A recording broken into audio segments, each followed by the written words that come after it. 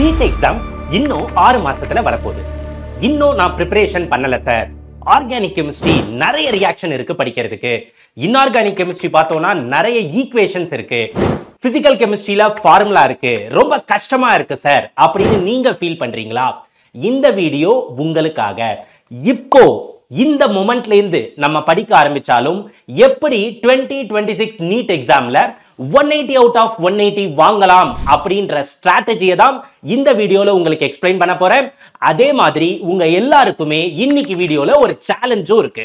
அதாவது நம்ம எல்லாருமே சேர்ந்து இன்னிலேந்து நம்ம டார்கெட்டை நோக்கி மூவ் பண்ண போறோம் ஒன்னா சேர்ந்து. அப்போ அந்த சேலஞ்சுக்கு நீங்க எல்லாரும் ரெடி அப்படின்னா கமெண்ட் செக்ஷன்ல சேலஞ்ச் அக்செப்டட் அப்படின்னு கமெண்ட் பண்ணுங்க. சோ டெய்லி ஆக்சுவலா நம்ம சேலஞ்ச் நம்ம எல்லாரும் ஃபாலோ பண்றீங்களா அப்படின்றத செக் பண்ணி பார்ப்போம். அப்போ எப்படி சார் இப்போ 180 அவுட் ஆஃப் 180 வாங்குறது?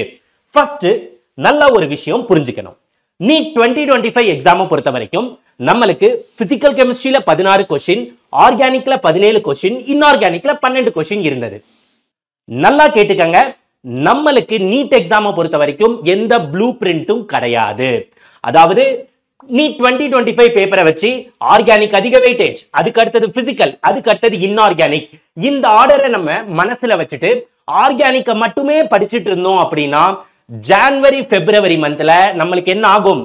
நம்மளோட பிசிக்கல் அண்ட் இன்ஆர்கானிக் கெமிஸ்ட்ரி ரொம்பவே வீக் ஆயிடும். சோ ஃபர்ஸ்ட் நீங்க அப்படி ஒரு ஆர்டரை உங்க மனசுல வச்சிருந்தீங்க அப்படின்னா தயவு செஞ்சு எடுத்துருங்க. So give equal importance to all the 3 parts of chemistry, organic, inorganic, physical. அப்போ எப்படி சார் நான் இம்பார்ட்டன்ஸ் கொடுத்து படிக்கிறது? எனக்கு ஒரு ஸ்கெடியூல் வேணும் அப்படின்னா ஆர்கானிக் கெமிஸ்ட்ரியை பொறுத்த வரைக்கும் கொஸ்டின் பேப்பர் எப்படி இருக்கும் அப்படின்னா வெறும் 3 விதமான கொஸ்டின்ஸ் தான் இருக்கும். First naming reaction. நேமிங் ரியாக்ஷனை பேஸ் பண்ணி ஒன்னு predict the product question இல்ல reagent என்னன்னு கண்டுபிடிக்கிற மாதிரி கொஸ்டின்ஸ் ஒரு 5 ல இருந்து 6 கொஸ்டின் வந்துரும். அதுக்கு அடுத்தது ஆர்டர். ஆர்கானிக் கெமிஸ்ட்ரியில என்ன சார் ஆர்டர் அப்படின்னா அசிடிக் ஸ்ட்ரென்த், பேசிக் strength, inductive effect, mesomeric effect நம்மளுக்கு தெரியும் கரெக்டா? சோ அந்த மாதிரி ஆர்டர் பேஸ் பண்ண கொஸ்டினும் கண்டிப்பா நீங்க எதிர்பார்க்கலாம். ஒரு 3 ல இருந்து 4 கொஸ்டின் வந்துரும். அதுக்கு அடுத்தது மெக்கானிசம்.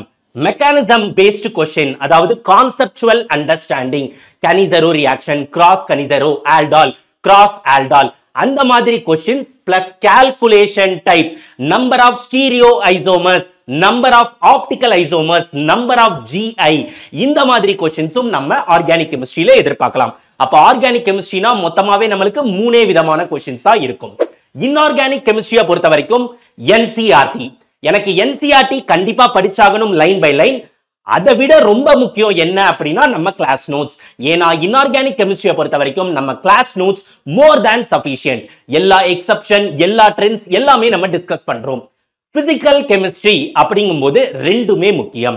கான்செப்சுவல் கிளாரிட்டியும் முக்கியம். அதே மாதிரி அதை எப்படி நம்ம நியூமரிக்கல்ஸ்ல அப்ளை பண்ண போறோம், அந்த ரெண்டுமே நம்மளுக்கு முக்கியம்.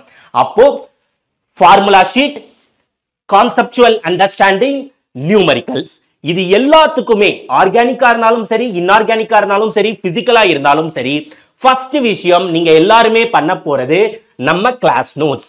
கிளாஸ் நோட்ஸ்க்கு அடுத்து டிபிபி, டெய்லி பிராக்டிஸ் ப்ராப்ளம், அதுக்கு அடுத்தது பிவைக்யூஸ்.